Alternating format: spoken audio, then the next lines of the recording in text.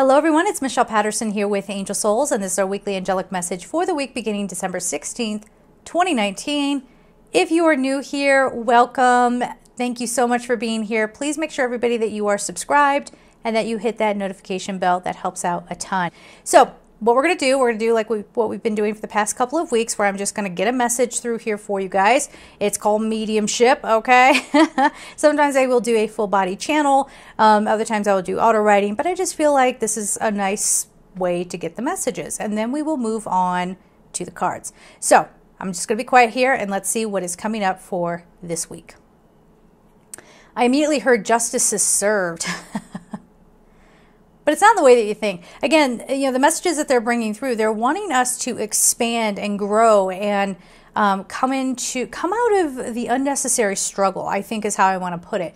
We constantly torture ourselves about having enough money, being with the right person, looking a certain way, you know, being perceived a certain way by our friends. And they're wanting us to not put so much value on that, because I can tell you the feeling I'm getting is that all that and that way of life is going away very, very quickly. Okay, so I don't think it doesn't have to be catastrophic. Do you know what I'm saying? They've given us that heads up plenty of times, right? So this shouldn't come as a shock to anyone. Yes. Loving kindness. Now, this is interesting because I first saw somebody who, in my mind, who was being very cruel to someone else. It looks like somebody who is smaller than they are. So maybe it's a parent-child. It could be a teacher and a student, or just an adult, you know, thinking that kids are terrible and you shouldn't be around, like whatever. And that person suddenly having sort of the light turned on for them and seeing the beauty in this other person. There's been a whole lot about that, seeing the beauty in another. Now, I am getting the message here, and you can say whatever you want about it, but humanity is in trouble, okay? We are in trouble here. We do not value one another. We've been talking about this for a couple of weeks now. We do not value life. I gave now 2 weeks in a row. Now here's the third, Greg Braden and Missing Links. He talks about this. And it's just time to start lightening up a little bit and enjoying each other's company and enjoying each other's presence. Now, they're showing me again that there's going to be this continuation of people. Wait, I felt it. So let me see if I can put this into. Can you guys come back with that? Seeing the light. A lot of people just suddenly seeing the light and realizing, okay, I don't need to take my fears and put them on someone else. I don't need to take my fear of inadequacy and make sure someone else is suffering with me. I've given this warning many, many times. I'll give it yet again. Be careful of people who claim to be spiritual or claim to be righteous, who want to judge someone because of how they live their lives. It doesn't necessarily mean that they're evil, but there's a definite, they're definitely incapacitated in some way. And I don't know what's going to happen with those people. I know that sounds so like doomsday-ish. That's not what I'm getting at here, but like what I'm getting at here is like there's this weird thing where some people see the light and they see that the beauty's been there all along. The peace has been there all along. The love has been there all along. I've given this example before too. I think it is pertinent here, so I'm going to include it. So many times people will come to me for a personal reading and they'll say, I've been single for so long, me too, and you know, what's going on here? Not every single person, but a lot of people, you'll tune into their energy and you can feel they want their freedom. They want their freedom and they don't want to have to deal with in-laws. They don't want to have to, go along to get along and not state their opinion on something. You know, they want to be able to come and go as they please. But societally speaking, there's a lot of pressure to be with someone. It's a very partner-based kind of world, right? Try to go to a restaurant by yourself and not have the bartender, feel bad for you and act like they have to like talk to you the entire time, right? Or somebody, staring at you like, why are you by yourself, right? So, that can start to make you feel like you have to make that happen for yourself, when in all actuality, maybe it's a part of your soul's path to learn independence, okay? To learn to stand on your own 2 feet. So we are going to, the energy of this week, the potential is there for us to really start honoring our truest path. Now, what a lot of people will immediately do, check the comments. It's a great study on human behavior, right? They immediately go, yeah, but I don't know what my path is. I mean, I thought I was supposed to be a doctor, but now I don't think so. Or I always thought I was supposed to be a lawyer. I just realized my light isn't turned. I'm professional. Oh my God, that's so bad. Anyway, well, I had to have a little walkway, so I moved my lamp and then I didn't move it back. That's it. That's the whole story. So maybe you have somebody who says, well, I thought I was supposed to be a doctor, but now I don't want to do that. I thought I was supposed to be a lawyer, but now I don't want to do that. And they really start thinking in terms of career. Why is that? Well, in a lot of societies, we really honor what you do to make your money. Right? That defines you as a person. That defines your, your talents, your skills. It's your trade. You know what I'm saying? So we forget that sometimes you have to realize you're already living your path. Okay? Now there are ways that you can be, more aware of that so that you can not suffer, right? So here's what I'm getting at here. And this is probably a big lesson and a realization that a lot of you will have this week, that you'll wake up to the realization of, oh, I've always been on my path. All right, so if I understand that my path is to be single, or my path is to be in some way or another serving others, but how I actually do that, that's where the free will comes in. Okay, now I can be at ease. This is why people get personal readings. You know what I'm saying? So it just kind of helps them feel better about the path that they're taking. Okay, so I don't want everybody jumping into the third dimensional ego consciousness. Someone asked me what the heck that was. The third dimensional ego consciousness, we are in 3D. Okay, it's basically your intellect. It's the human brain. It's the way humans function. It's what we value, right? And the lens that we see everything through.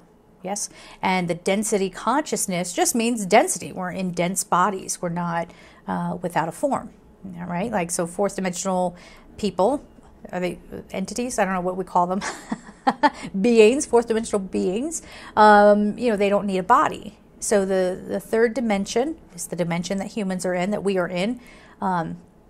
Ego consciousness or density consciousness just talks about what the human brain is equipped with to, an attempt to keep us safe here on this planet. Okay? But it is that lens that can really muddle up a message. It's how we interpret things, okay? So that ego consciousness, really when we stuff everything up into the intellect and we're not in the heart space, if we don't have the head and the heart online with one another, you're not feeling anything, right? You're just analyzing. And you're only making your choices, your free will decisions from an intellectual space. We honor people who do this, okay? I used to work in a corporation where if you went to a certain school, then you were considered above everyone else. And so you would have a lot of people, it was kind of, I shouldn't say sad, because maybe they don't see their lives as sad. But I saw a lot of people who probably from a very young age were trained to not be emotional, don't feel anything, that makes you weak, whatever. And they were completely disconnected from their hearts and they were stuffed up in their brain. And that's how they functioned. And if you said anything to them that would have to do with empathy, you could see them get a little scrambled for a second. It's almost as if beautiful human beings were turning into the robots, okay? So the thing that keeps you separate from robotics, right, is your heart, right? So that's the gateway to the soul, I think. And you need to access that. So this is that kind of thing this week where you're having those epiphanies, you're understanding that, you're allowing yourself to get into that flow and not struggling so much, not over planning your path. Make sense? Okay, so let's get some cards going and let's see what else we have going on for this week.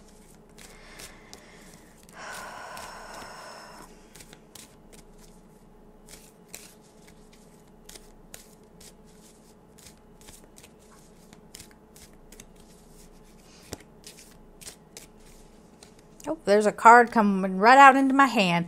Ooh, we had this a couple of weeks ago. So this is Libyan Gold Tektite Manifestation. Yes, yes. There we go.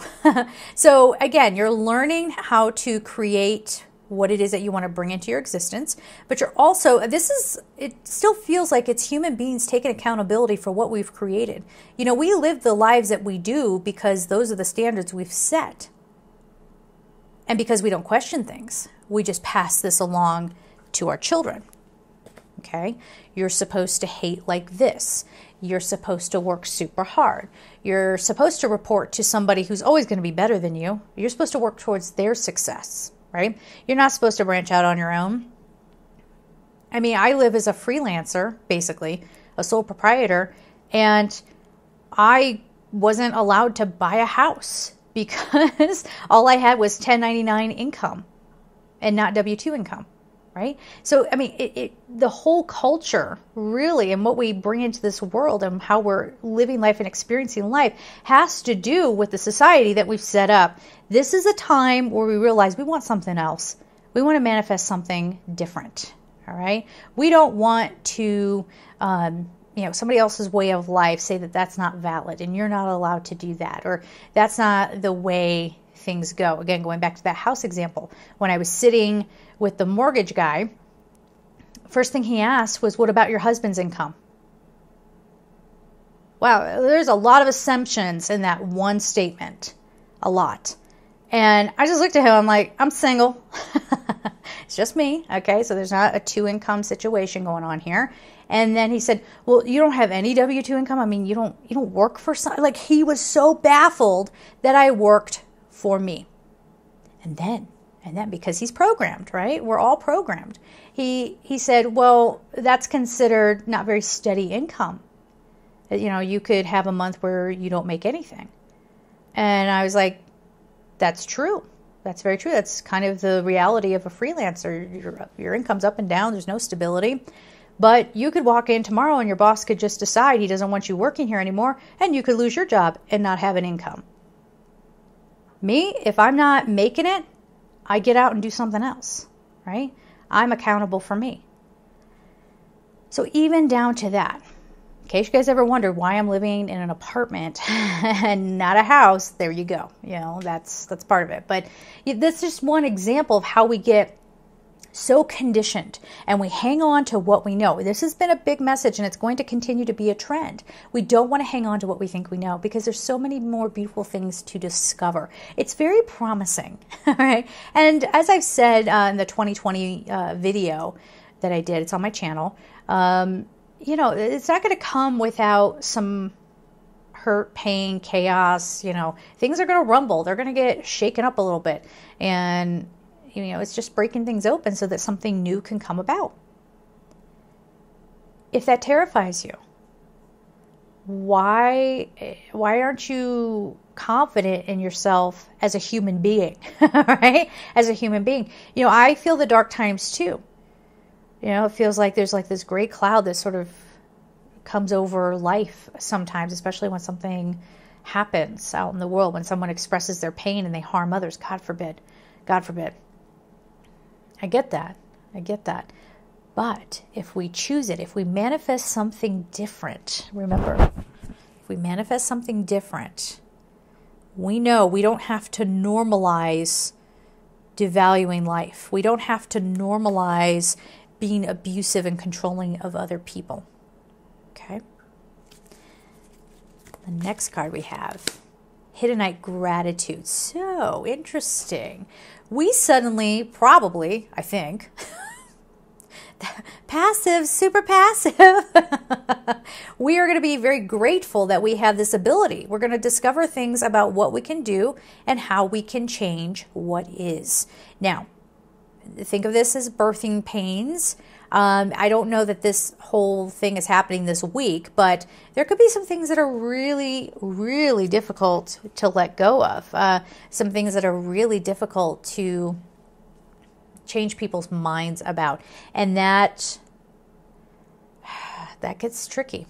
that gets tricky. You got people who are coming out and giving their hate because they don't like that someone went and said something, because they're like, well, that's not what we stand for, and that's not how we approach things, and because you went against the grain, you know, this whole thing.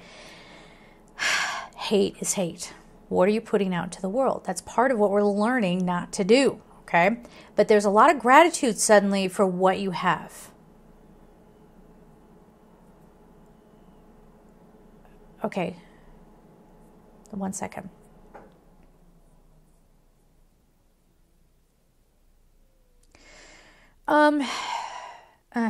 Okay, so there could be, for example, things happening in this week where things are getting taken away from people. Okay? And if you experience something where something got taken away from you, it doesn't mean you're going to get fired. It doesn't, have to mean anything super horrible. It just means maybe a friendship ends. And you kind of knew it needed to. But when it does, there could be like that surface level, again, that ego consciousness reaction to hang on to it, right? But it's going away anyway. Right? Really start embracing when things don't go your way. There's a reason. There's a reason. Do not fight it. Do not fight it. If you are trying to make, let's say you're going on a job interview and you really, really, really want this job and you don't get it, okay? If you don't get the job, there was probably some big reason why. You were going to hate that place, all right? Or they were going to work you for 2 jobs and pay you for 1. Right? So this is that week. Let go. Let go of what you think you know. We've been saying that. It's a whole thing. But you're going to start to be very, very grateful that maybe you didn't have something happen that you thought would. Yes? For some of you, it's getting into a school for next year, like college. And you really thought you wanted to live somewhere and then you don't get in. And you're going to be upset at first, okay? You're going to be very upset, but realize, come back to this video and watch it again. You didn't want it, okay? You wouldn't have wanted how it was going to go, all right? You were being protected. All right, so then we have this lovely card, Cooperite, Rites of Passage. That is what is happening right now. We are all going through our rites of passage. And again, I think I've said, we as humans, we're kind of designed to be self-centered for self-protection. But this rite of passage is all of us. It's us as individuals, sure, but it's us as a collective going through our rite of passage. So coming through the lessons, trying to make it to the other side, but enjoy the journey. So I feel like there's like coming of age, like humanity is sort of coming of age. And, we want to be anybody who comes to you and says, I'm an incarnated this. And when they're bragging about it, anybody who is here if you want to see it, like, it sounds so like, I'll reserve judgment. But anybody who is here to do some bit of big mission, they might talk about it, but they're not going to brag, okay? They're not going to shove it in your face. They're not going to lead with that. As a matter of fact, they're going to try to, it's going to be a little more comfortable for them to come out now because that's where we're heading. And it's time for them to emerge. But is this disclosure? Heck, I don't know. But, they're not going to come out and lead with that. Watch people and their egos. I cannot tell you guys how many times someone comes to me and they say, Michelle, I need your help. This psychic told me, not that psychics are all bad, okay? Some are really using their gifts for good. But the psychic told me that I'm a star seed and that I have to because one person told them something, they took it as a fact, and now they're defining themselves under those terms. No one should ever have that amount of power over you. As a matter of fact, when someone is, sitting there, let's say you're with a spiritual practitioner and they're reflecting something back. Remember, all information, including through me, has to go through my 3rd dimensional ego consciousness. I'm doing my best, right? But you always have to feel it out. If something rattles you, ask yourself why. Now, the ego will tell you because it's not true. And if you're with somebody who doesn't have the most integrity in giving you a reading, that might be the case, all right? But if you're with somebody and it feels like it rattles you and it's because there's some truth to it, that was a gift, all right? Embrace it. But it doesn't have to be this kind of thing where you live by what somebody else defined you as. Does that make sense? Okay. So let's get on to the next card. I want to pull from here, I feel. It's Opal Joy again. This is what we're working towards. It might feel like things are not good. It's going to feel like things are catastrophic. It's because we're dramatic. We're really dramatic as humans. We cause our own problems and then we can't believe it, right? Why can't you believe it? You were going down this path the whole time. But the Opal Joy card says, hey, we can start to give our hearts a break here and settle down a little bit and not keep pushing. We've made it in a way, okay? So it's really, I don't know, I don't want to be dramatic either and say it's like resetting or being reborn or whatever. It does feel like it's a gentle realization as you go. Like things start to open up and make sense little by little, okay? All right, so let's get the color card. All right. The color card for this week is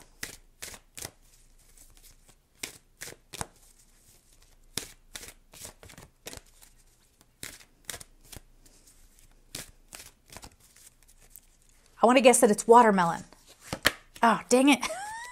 Don't tell anybody I was wrong, okay? Keep it between me and you, right? So it's peach. Inhale a breath of life. The number is 19. Now this is, and it reduces to 10, which is 1. So the individual, yes, honoring the individual, but the individual as a part of a whole. Or something like that. I don't know. Inhale a breath of life. This is saying it's okay to enjoy being human. It's okay to... Oh, hi. You want to focus there? Excuse me. There we go. You don't have to take everything so seriously. Being lighthearted. Enjoy your life. Enjoy being human. And don't let people tell you that you're not allowed, that you have to restrict yourself. As long as you're not hurting anybody. I mean, you know what I'm saying? Like, you don't have to live by other people's rules. And it's time. We get that joy card, and then it's saying, inhale a breath of life. You know, reconnect to source. That is your source of joy. Yes, God, source, creator. All right. So we're going to leave it there, guys. I'm sending you so much love, and take care.